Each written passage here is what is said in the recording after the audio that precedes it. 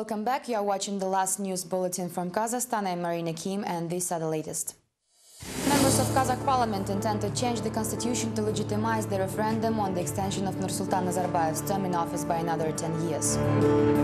Political bloc Narodovlastia plans to involve the population of the country in the discussion on the protection of constitution. Prominent Kazakh lawyer Sergei Utkin wins his case against the tax inspection. All tax evasion charges are dropped. Kazakh MPs intend to change the constitution of the country once again. On Wednesday, parliamentarians unanimously approved the bill on the extension of the presidential term until 2020. The MPs intend to rewrite the constitution. The new appeals were made on Wednesday in the parliament and immediately supported by the session participants. MPs unanimously approved the amendments to the constitutional law, providing the extension of president's term to 2020. The proposal of the speaker, who proposed the very initiative, was adopted by MPs in a half an hour. All this time the MPs spent on listing the achievements of the head of state, including his presidential duties. Sometimes he had to sign up to 130 decrees a year: the closing of the Semipalatinsk nuclear test site, the creation of the Institute of Assembly of Nations of Kazakhstan, the sensational transfer of the capital to Astana, the creation of the National Fund for the benefit of future generations. These are the initiatives of our head of state. The successful realization of long-term program 2030, the programs of rapid industrialization and innovation developments with the opportunity of achieving real results, considering the historical role and mission of the Kazakh president, leader of nation, Nursultan Nazarbayev. Reading from paper, MPs persuaded each other in the necessity to approve amendments to the constitution as someone opposed the idea. In the burst of loyalty, several MPs again proposed to constitutionally resecure the status of the leader of nation for Nursultan Nazarbayev. The same proposals were made from both chambers of parliament. I, as a lawyer and sincere supporter of the head of state, proposed to include the word "elbası" to the constitution and simultaneously with the referendum raise the issue over the introduction of amendments to the constitution and to the meaning of "elbası" in order to avoid discrepancies between the constitution and laws. It is yet unknown whether Nursultan Nazarbayev will accept the idea. However, the referendum over the extension of his term will take place. The approved by the lower chamber bill was sent to the Senate. After the ratification of the bill by the Senate, which raises no doubts, the document will be sent to the President for signing. Political bloc Narodovlastia, the democracy, proposes to ask the population of the country another question. At a press conference in Almaty, public activists said they have to protect the constitution, which can end up rewritten yet again. Despite the New Year rush, politicians, public activists and artists found time to gather together and discuss the proposal of a semi-erected to hold a referendum on the extension of presidential term. The talk was quite stern. For instance, director Bulat Atabayev said that administration went too far and Kazakh people are no sheep that can be corralled with a long staff. There is an ancient Greek word agitos, which later led to the creation of the concepts like campaigning and propaganda. In reality, agitos was a long staff used by shepherds to direct sheep. The current campaign is also agitos involving newspapers, TV channels and public places. In his speech, Vladimir Kozlov, a potential presidential candidate during the 2012 elections, cited the president's advisor Yermuhamed Yildizayev and showed that the position of the head of state, the guarantor of the constitution, changed substantially in just several months. Kozlov believes the planned referendum is in no way the highest expression of the popular will. It is rather the expression of the will of few people at the top. The referendum deprives people of the ability to witness the competition of ideas and proposals for 10 years. Let's not deceive ourselves saying that we still have parliamentary elections, while there is a complete presidential rule. Parliamentary elections with the president who stays in the office for 20 years will be the same old predetermined voting. Gaziz Aldamjarov, the chairman of the Kazakhstan's Communist Party, is puzzled the most by statements of governmental toadies who say there is no worthy candidate for the president's post apart from the leader of the nation. Aldamjarov can name at least 10 people who have enough experience, knowledge and respect to fight for the office in a competitive race. Граждане этой страны. In a way, this insults me as a citizen of this country populated by 15 million people. It is degradable when they say there is no one else but one man who can work. So 10 million Kazakhs and 5 million Russians cannot produce just one person who can work just as good, if not better. Prominent public activist and Nazarbayev's opponent during past presidential elections, Sirik Balsin-Abdildin, feels the referendum idea was dictated by the authorities who are afraid of losing all of their resources, stinks and levers for ruling the state and are now afraid of facing the responsibility. The key factor is the ownership. He has usurped the entire political power and doesn't want to give it up. He appropriated all the wealth of Kazakhstan. How can he give it up if the world community knows about his crimes? Take Kazakhgate, for instance. In the end, the gathered announced the creation of a common single bloc, which will be joined by all those disagreeing with the idea of a referendum next year. The further action plan is vague at the moment. In the remaining 2 days of 2010, activists asked citizens willing to speak up to send anti-referendum messages to mobile phones of the MPs, politicians and any high-ranking officials. The initiative group for the collection of signatures required to launch the referendum has almost reached the necessary amount. The head initiator says that in just a couple of days, the group collected 187,000 signatures across all regions of the country. More than 1 million signatures in support of the president can be guaranteed. At a special council in Astana, leaders of regional trade unions said that the population is ready to sign the initiative. The chairman of the Trade Unions Federation even asked the gathered to sign the questionnaires right there on the spot. Dear comrades and colleagues, it is important to support the idea of the referendum, but not everyone understands it. We have to realize that trade unions take the responsibility to build the future of our country. In the meantime, the opposition speaks about the pressure from the authorities. According to the leader of communists from the capital, local superintendents were ordered to collect signatures of all tenants in less than a day. Superintendents are forced to take these questionnaires in the evening and told to return them filled in the morning. Of course, if the administration is using resources like these, we cannot keep up. If only one night is given to condominium heads, we can only imagine what is going on in the healthcare and educational institutions. The situation is similar in all state organizations of the capital, says Toti Yelubayeva. In one of the Almaty service centers, questionnaires appeared even before the announcement of the Central Elections Commission's decision. Where can I go? The president's administration is everywhere. It can hear everything. I didn't argue, just said poor Kazakh nation that cannot birth a son apart from Nazarbayev who can lead the people.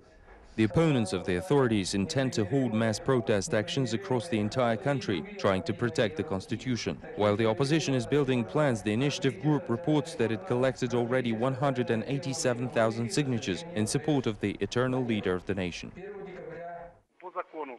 According to the law, we need at least 200,000 signatures. However, our rates are very high and we will beat the forecasted numbers. We managed to feed in just 2 days, and on Thursday I will announce the numbers. The initiative group will go on with their political campaign, collecting signatures even during the holidays. Now the goal is not the required 200,000, but 2 million supporting votes. In addition, activists say they sent a letter to the president asking him to officially agree with the referendum idea. Activists of the anarchic movement of SHIP, Nuratar, a play on the name of the ruling party Nuratan, campaigned to bring the referendum idea to its logical, absurd conclusion. Movement members proposed to make the 70-year-old Nazarbayev a president for life. Glory to the great, the mighty Han. The youth monarchic movement, Nuratan, represented by 2 activists, praised the nation's leader next to the Almaty office of the ruling party. The action was dedicated to the upcoming referendum. The movement of sheep, created 3 years ago, has reacted in the past to the laws on the leader of nation and amendments allowing the first president to run for the office indefinitely. On Wednesday, Nuratan dropped to its knees, asking to extend the presidential term not until 2020, as asked by the initiative group, but for life. People on the streets seemed to like the performances. They should continue working for another 10 years. Tell us you believe Nuratan is great. Tell us Nazarbayev should rule forever. Yes, he should rule forever. Good, you should join Nuratar. I can do that. Excellent, now you too can be a loyal sheep. No, I don't want to be a sheep. Nuratar pulled all the stops, proposing to rename Kazakh Republic into a Khanate, repeal the constitution, and hold a Nurization of the whole country. Activists said it is a pity there were just two of them. There are just two of us because the rest of our sheep are visiting schools, hospitals, and other state organizations, campaigning for teachers, students, and doctors to sign the petition. We're too lazy, so we came here to express our gratitude to Nuratan. No one except for Nuratan's security attempted to oust the bowing activists. Passersby smiled at the sight, took pictures, and continued on their chores. Nuratan members sadly admitted that kneeling is now rather the norm in the country of the eternal president. A well-known Kazakh prophetess, Bahit Jumanova, predicted on Wednesday that Nursultan Nazarbayev will rule the country for another 18 years. The winner of the Russian TV show The Battle of Psychics says that during the upcoming referendum, the current head of state will receive an absolute support of the nation, while the transition of power will come no sooner than in 18 years. According to the psychic, the next president of Kazakhstan will be born in 2012. Well, I don't see the transition of power. He will stay for another 17 or 18 years in power for the benefit of his relatives and people.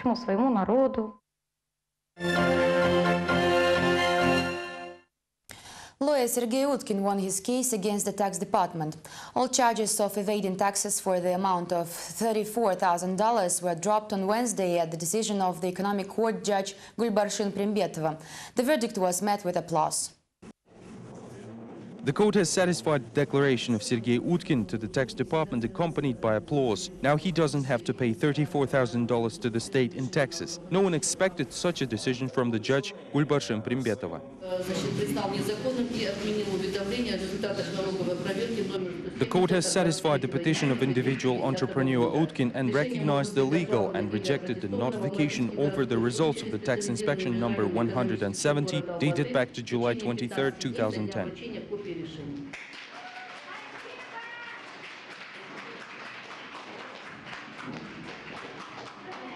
The dangerous precedent in judicial practice was avoided. Many lawyers work as individual entrepreneurs on simplified tax schemes, and if the court would accept the unjust decision, it might provoke a wave of petitions from fiscal bodies. It is probable that the public campaign in support of Utkin has influenced the decision. The activists have uploaded the social reel on internet and distributed leaflets in support of the lawyer on Almaty streets. As a result, the courtroom was overcrowded as colleagues, friends, and clients of Sergei Utkin came to support him. Of course, the public opinion has influenced the decision. At least the Judge Primbetova made a just decision. Still, I believe that our judicial system is absolutely dependent and make their decisions over important issues based on the orders from top.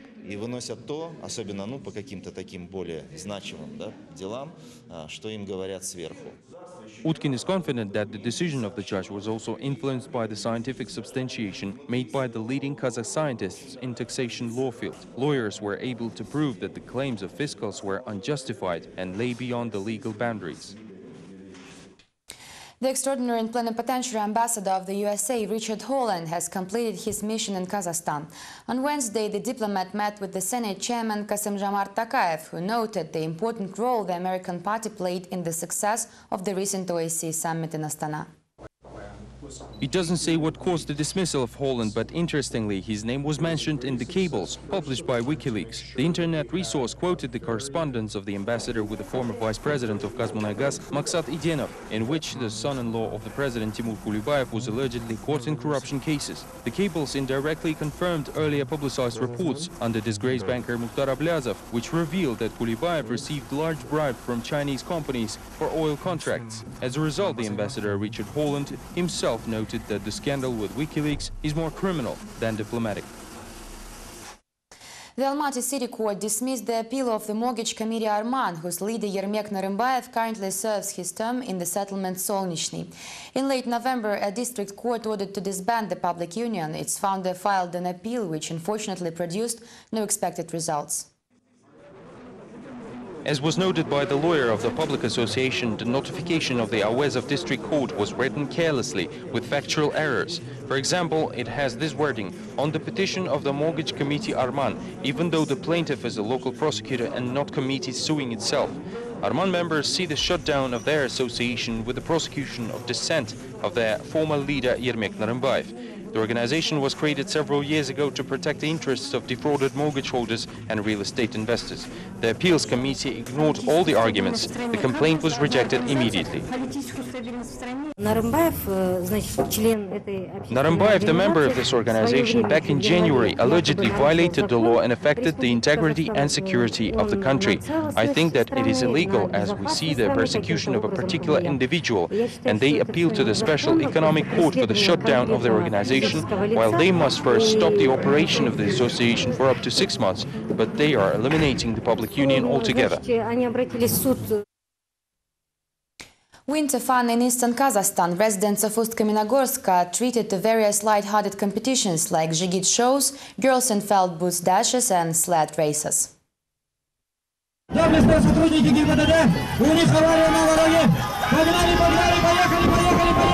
Despite of severe frost of -30°C and strong wind when even classes at schools were cancelled, more than 20 people risked to participate in the contests. While students were competing in speed and strength, pupils were making and painting a huge snow cake. This is not the last creative event from the authorities on the eve of the new year, who also promise a laser show. Moreover, Ust-Kamenogorsk is being beautified with ice sculptures. This year, Ust-Kamenogorsk is greeting the year 2011 practically in Ice Kingdom. More than 20 ice sculptures were sponsored by businessmen. This is it, ladies and gentlemen. On behalf of the entire English department, I want to thank you for watching our bulletins last year. Starting January 1st, the news in English will go on indefinite hiatus. For now, though, we wish you all the best in the new year. Don't change the channel. Goodbye.